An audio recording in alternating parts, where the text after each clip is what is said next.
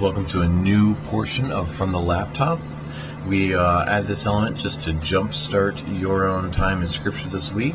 Just going to share a little tidbit with you, and hopefully it'll get you excited and help you read more Scripture.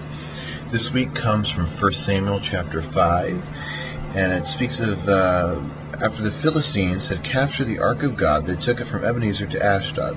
Then they carried the ark into Dagon's temple and set it beside Dagon. When the people of Ashdod rose early the next day, there was Dagon fallen on his face on the ground before the ark of the Lord. They took Dagon and put him back in his place. But the following morning when they rose, there was Dagon fallen on his face on the ground before the ark of the Lord. His head and hands had been broken off and were lying on the threshold. Only his body remained.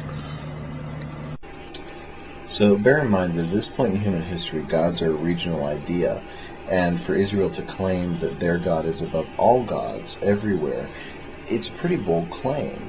So what does it mean for Israel to see that their God, the symbol, the ark, has been placed on the same level as a pagan god, as Dagon? What does it mean for the Philistines to hear Israel's claims that Yahweh is above everyone?